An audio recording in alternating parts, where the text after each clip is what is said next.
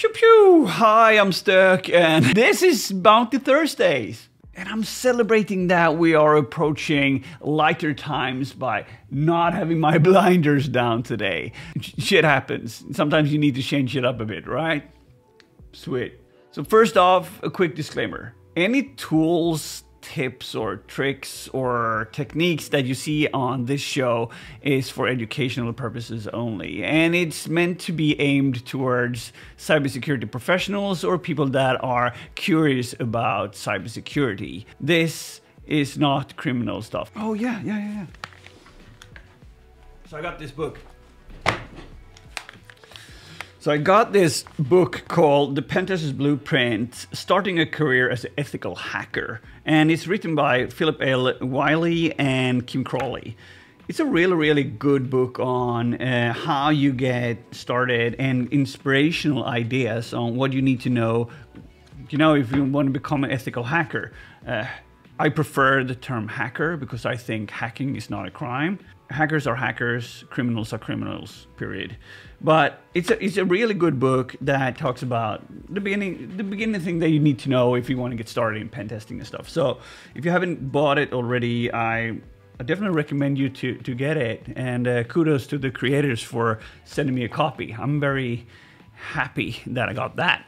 So we need to talk about Alex's write-up. I mean, it's so cool. And I love when things get really innovative. In this case, it's kind of like a supply chain attack, right? He's really finding creative ways to mess around with NPM packages and get access to organizations that just blindly installs these dependencies. I thought that was a really cool way to do it, and if you haven't read his write-up, it's over at Medium, so definitely give that a go. My favorite open source crew, Projectdiscovery, is going full time. It's so cool. They just secured $1.7 million in funding to take their tooling to the next level. So everyone that's involved in that, congratulations, well done. I use a lot of your tools on a daily basis, and I know a bunch of people that do that too. So congratulations. It's so cool. Congratulations. So Rogue SMG has been starting to release some videos called the No BS Guide. And the last one I saw was the top 6 browser extensions for bug bounties. And it's just straight to the core. These are the tools you need. This is what they do, and no BS. So if you're interested in digging into this new series, I would suggest that you head over to Rogue SMG's YouTube channel and check out the No BS Guide. So if you ever felt like you want to collaborate with someone, or you have this thing that you couldn't solve by yourself, hey, then we got findhunters.com, which is a way to find other bug hunters and collaborate. I love the idea around this. It could be very useful if people started to actually put stuff in there. I think it could be a very interesting way to collaborate. I mean, there's tools and then there's tools, but you can't blame it on the name though. Now the host is mine. NTHIM is a super fast subdomain takeover detection tool. I have no idea how this works. I'm not into subdomain takeovers, but I just had to talk about it. Like, now the host is mine. And if this is something that you're interested in, and maybe you think that you're the wizard of subdomain takeovers, maybe it's worth adding to this build. Who knows? Give it a go and check it out at least. So you're looking into automation. You want to make things go faster. You want things go brrr. That's what you want to do. Then check out Rez0's write-up, or it's not a write-up, it's more like a blog related to bash aliases and command line tools. It's really sweet. A way for you to understand the mindset of how you should think about using bash aliases. Because sometimes we end up writing the same thing over and over again, and all we want is to poke at that domain or fuss that or find a domain for that. It's a very easy way for you to automate your own process by using aliases. So if you're on a Linux system or OS X or something and you want to play around with bash aliases, check out Rez0's blog post. So Renwa just dropped their university project, a tool called XSSTRON. It's an Electron-based JS browser to find vulnerabilities. And I really like this kind of things. People that build on stuff and share their process. It's of course it's a work in progress, but it is a browser that you install and you crawl a website or you walk the website normally, and it has a set of payloads that it will fire off that you can edit, and it seems like a cool, innovative project. I haven't had time to play around with it, but it's definitely something that I'm willing to look into, because any kind of innovation that when people are doing something different, I like that. And this could be one of those things for, let's say you do an internal pen test or something, you're not having burp, I don't know. Maybe it's an option for something, but I like it, and I like the innovation. So thanks for sharing your project with us, Renwa. And if you're interested in this, I would definitely recommend you to check it out.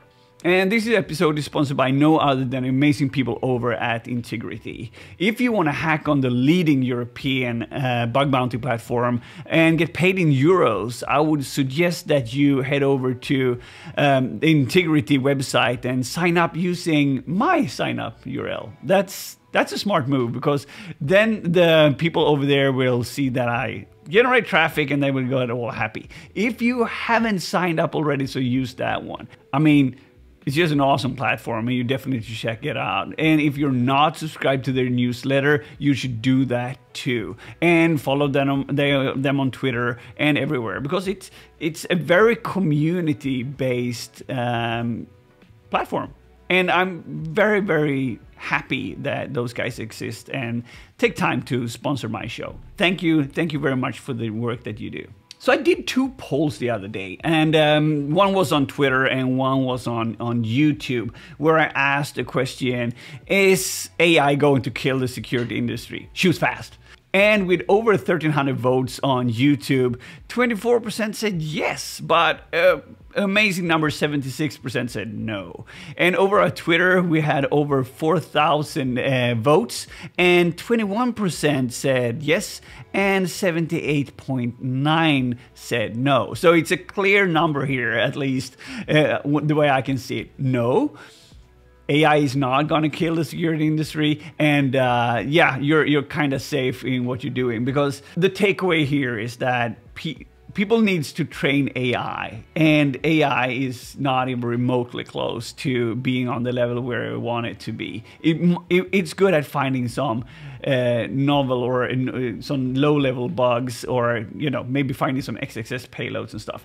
I think that's automatable, and anyone that's built automation know how hard it is. So, and it needs to be trained continuously. Otherwise, it'll just go crazy and turn into a Nazi bot on the internet. So no, you don't need to worry. And as long as you're not doing a monkey's job and you're here to think creative and change the status quo and doing some other things, I wouldn't be worried. And so start building your own AIs and have a good time finding bugs at the same time.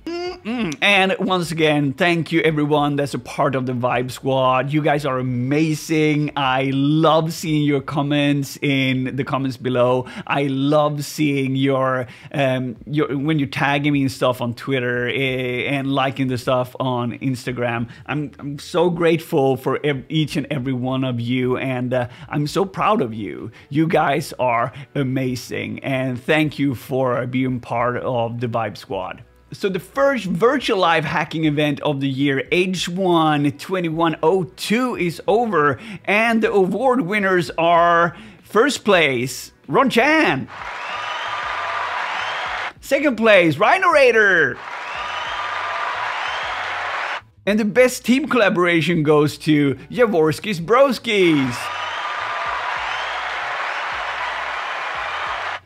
And Exterminator, best bug, Ron Chan again. Most valuable hacker, again, Ron Chan! So, yeah, it's amazing. I love live hacking events. Virtual live hacking events are almost as cool. They aren't as cool. There is almost as cool. But the kind of bugs that are being delivered on these events where you need to work under high pressure, think creatively, and find things in things that's been tested over and over and over again is amazing. So hats off for everyone that competed, and thank you HackerOne for throwing yet another awesome event.